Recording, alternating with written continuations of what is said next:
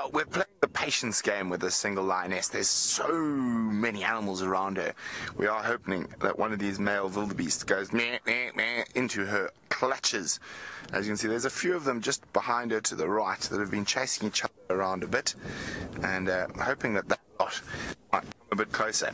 They seem to forget they've seen a lion. Oh, there's one for the bird list as well, for those Egyptian goose. Well, one I think you've all seen at Djuma, but for the Kenya list at least.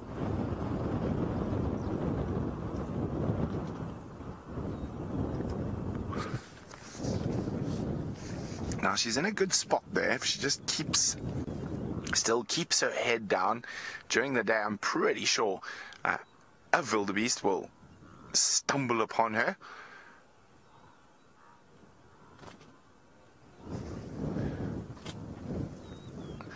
Now, as I said, there's so many animals around here.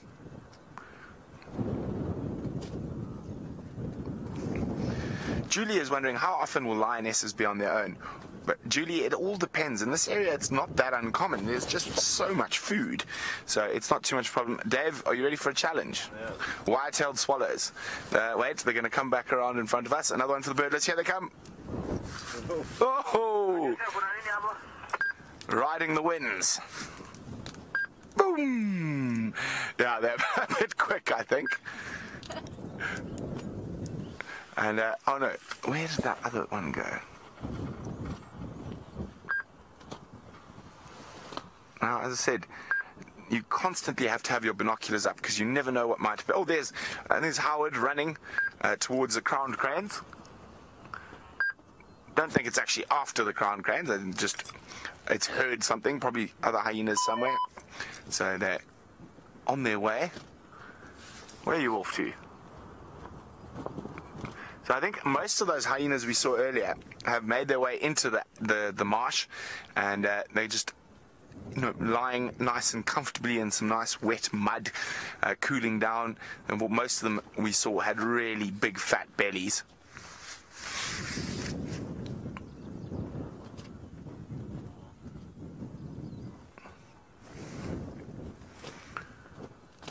And lots of zebra around. Lots of wildebeest.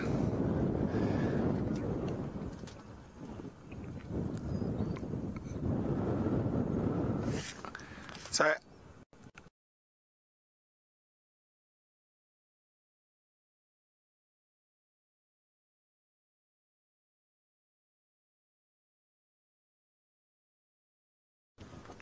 out here, and it doesn't mean they're not part of a pride, but there is just so much food around that they are able to survive on their own. Although I think this is a slightly more difficult area just because there is a hyena den close by here, and there are lots of hyenas, so it can make it a little bit more challenging. But the hyenas will get full, and she will get her chance. There we go, we've got some Tommies, some zebra. Now, let me just move the car a tiny bit back, Dave. So how many species are we on from here? Let me just think about this quickly. So we've got Thompson's gazelle, Grant's gazelle, wildebeest, zebra, lion, hyena, jackal. What am I missing? I know we had more. Let's start again. Oh, topi. We had 9 earlier, didn't we? Oh, warthog. Warthog. Now we're going to add from one. I mean, we've barely moved 100 meters since we've come into Musiara Gate.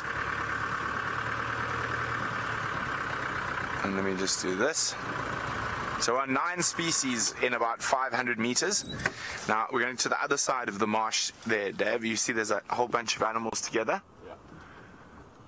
And we can get some waterbuck to make it number 10. Let me just have a look. Where the waterbuck? Keep going. There's a waterbuck. And you can see quite far away, but still that's species number 10. Now, let me just double check where it was. Ah, a little bit more to the left, Dave. A little bit more, little bit more, little bit more. Right? Am I being mad? Yes, keep going. There it is. There it is. A nice bull eland for number 11.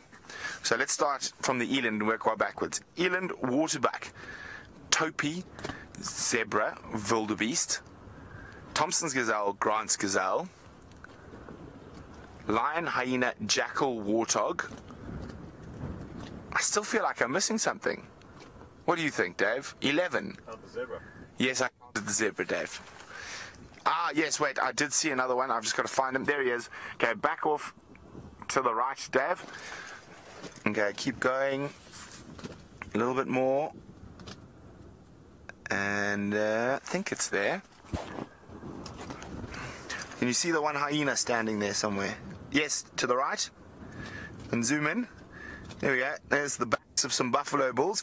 And there's a hyena doing exactly what I think the rest of them have done. Got into the marsh to lie in the nice, cool, wet mud. So buffalo is species number 12 in 500 meters this morning.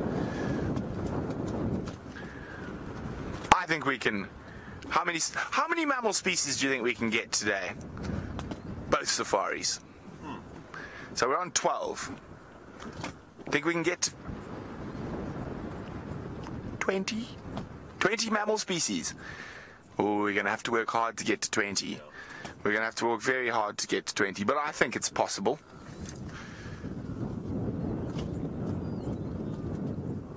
Stanley says he saw a baboon. I didn't see any baboons. Did you see any baboons? Maybe on the other side of the marsh. There's Topi, zebra. Ah, Stanley, you are correct. Okay, Dan, a second. Let me just guide you in. Where was that baboon now with my binoculars? Okay, you see this Tommy closest to us here? You see the Tommy closest to us? Come out, come out. Okay, where are the cranes? Okay, keep coming right.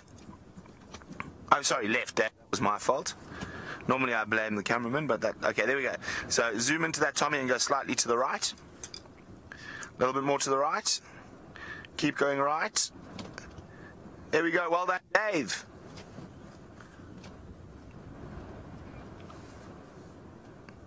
Eland. We forgot the eland, so we're on 14 already. I counted the eland, apparently. No. So we're on 13 with the baboons.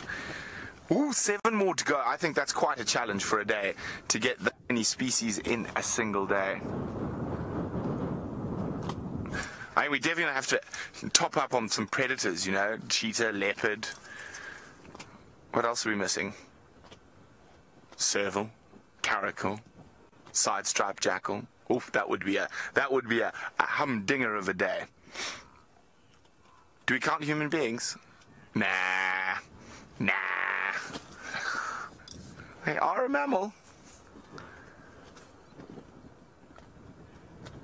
Now, of course, a boar reedbuck is actually one I have been looking for, especially around the edge of the marsh here.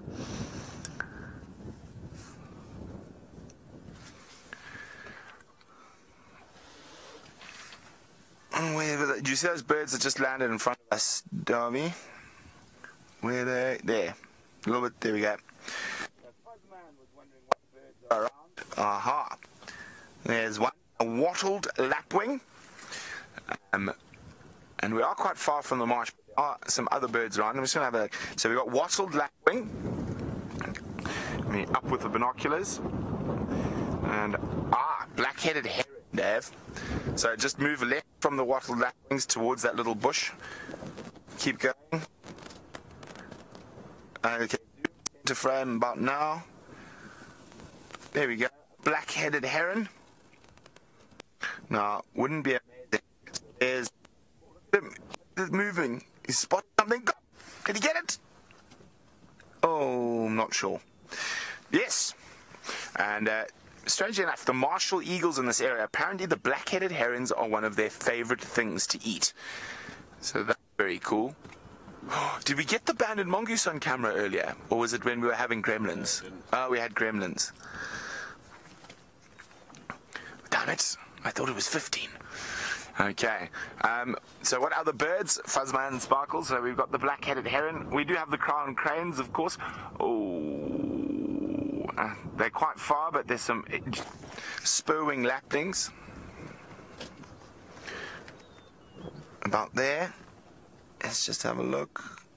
Okay, the zebra. Alright, left of the zebra next to the wildebeest.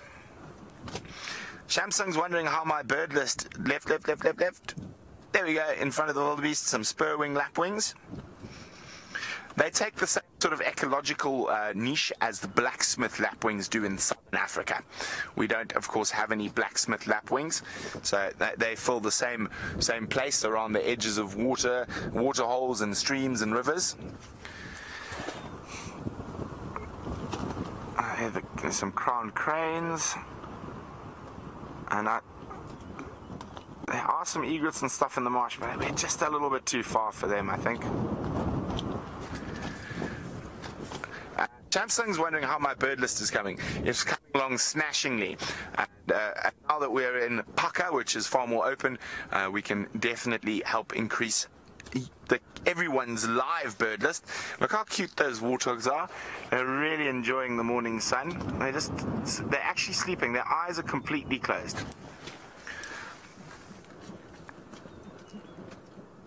Oh, comfy warty. And I can hear a rufous-naped lark. I can't see one. Now again, the wind. Oh, hammerkorp. Well, there we go. That's another bird for the bird list. And they're actually making more hammerkorps at the moment.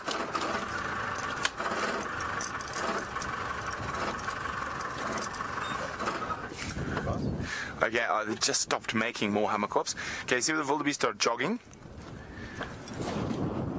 Oh, they've disappeared into the grass. But I only saw them because the one was on top of the other.